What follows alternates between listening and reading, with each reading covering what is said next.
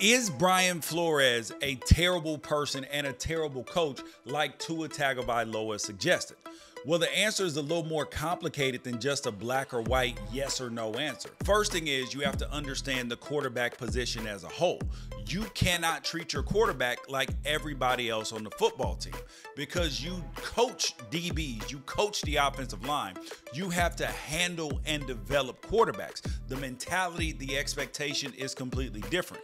It's actually the only position on the football field that you don't play. You play corner. You play linebacker, you play tight end, you play wide receiver.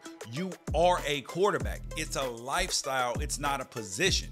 You have to live it day in and day out. You don't get a chance to take breaks. You are the leader of the team. The pressure is on you. Everybody has to believe that when things get in a pinch, when stuff goes wrong, that guy will fix it for us, that he will bail us out of any jam that us numbskulls get us in. And it doesn't mean that everybody else is not a good player, but the quarterback has to be the ultimate leader and the ultimate person responsible when it comes to winning football teams. Now, here is Brian Flores' first biggest issue was the fact that he was trying to treat Tua like every other position on the field. And it's clear that Brian Flores wanted a different quarterback, probably wanted Justin Herbert in that same draft. And this is where Brian Flores needed to listen to J. Cole. Love yours.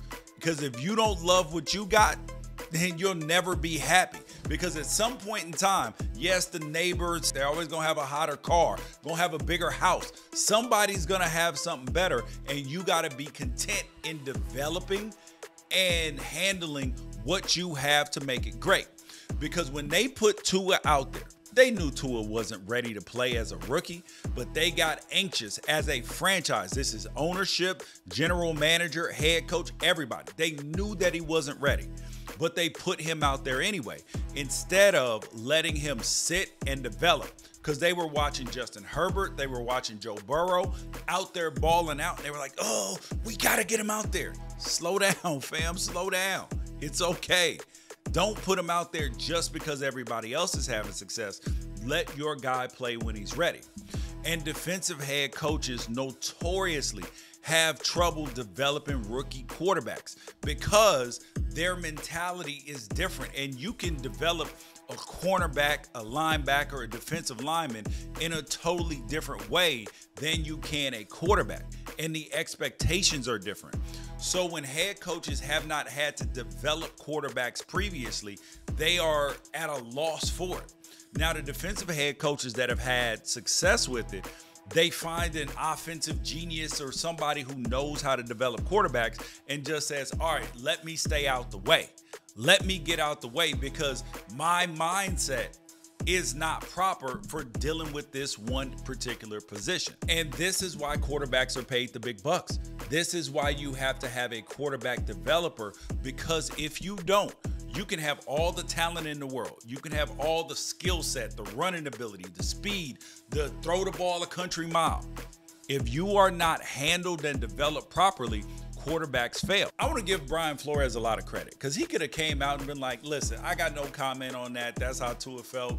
We're moving on. I'm the defensive coordinator over at the Minnesota Vikings. Got nothing else to talk about. But this is where you see a smart man and a man who probably at some point in time should get another opportunity to be an NFL head coach, specifically because of how he handled this situation. He said it hurt him. It hurt his feelings, but he's got to grow and learn from it. That he doesn't believe that it's a terrible person, but he's got to take and honor what Tua said and say, look back in the mirror and say, all right, what could I have done differently? How could I have been better? And that's the mark of a man who can grow and be great out in the world. Because you can be great at your job.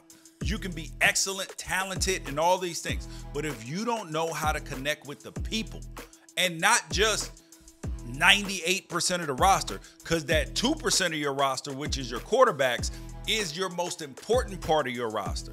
So if you can't relate to every position group and know how to deal with them, or to bring people in to know how to deal with them and get out of their way, then you are going to fail.